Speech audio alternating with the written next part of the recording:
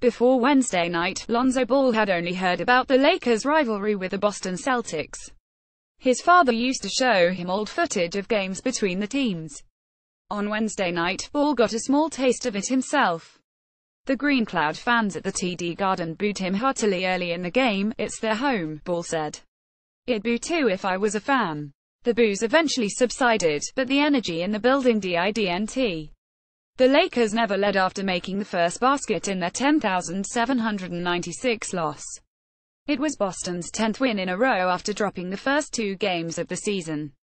The Celtics have also won 4 consecutive games against the Lakers, their longest winning streak in the rivalry since they won 10 in a row in the 1970s. The loss dropped the Lakers to 56 as they began a 4-game trip.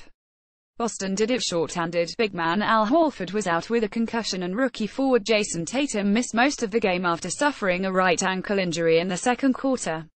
Still, Celtics center Aaron Baines led all scorers with 21 points while point guard Kyrie Irving had 19. Brandon Ingram and Jordan Clarkson each led the Lakers with 18 points, while Julius Randle, who did not play until the second quarter, scored 16 with 12 rebounds. Ball scored 9 points, making only 4 of 15 shots, with 5 rebounds, 6 assists and a gamma-high 4 blocked shots. Randle normally comes off the bench in the first quarter, but Wednesday night, Lakers coach Luke Walton opted to bring in reserve center Andrew Bogut into the game early instead. "We needed some toughness out there," Walton said. "Bogut's a big, tough man. To me offensively we were playing a little selfish and defensively we were getting big boyed on the court. So Bogut is a brilliant passer, very unselfish player and he's tough.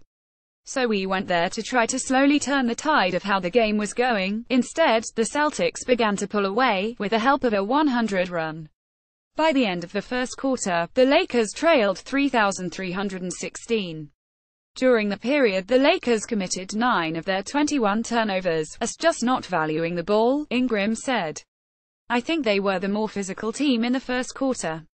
They played pretty good defense, but like I said we weren't the aggressor in the first quarter." Starting in the second quarter, after falling behind by 21 points, the Lakers gave themselves a chance. "Just the effort and energy to be honest," Ball said.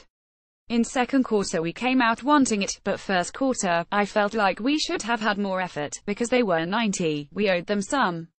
It was 6,152 at the half." During one sequence in the third quarter, Brook Lopez dunked, Clarkson hit a three-pointer, Kentavious Caldwell-Pope hit a long two-pointer and Ingram drove to the basket to scoop the ball up and drop it through the net. Clarkson finished a 60 run with a driving layup that got the Lakers within 2 points of the Celtics at 7,674 in the fourth quarter. The Lakers got within 3 points but couldn't capitalize on chances to get closer, couldn't hit a shot, Randle said. Neither team scored for almost 3 full minutes in the fourth quarter. Randle finally broke the fast with a jumper and a made free throw that brought the Lakers within 3 at 8,986. "We just started taking the fight to them," Randle said. "Stopped worrying so much about what they were doing, and just started being aggressive and taking the fight to them." Although frustrated with the way his team played to start the game, Walton took some solace in that it changed. "They could have folded after the first quarter we had and said we've got another one tomorrow night," Walton said. "But that's not what this group is about, so I'm proud of the way that they re-engaged themselves and started competing out there." Caption Tanya.Ganguli at latimes.com. Follow Tanya Ganguli on Twitter at Tanya Ganguli.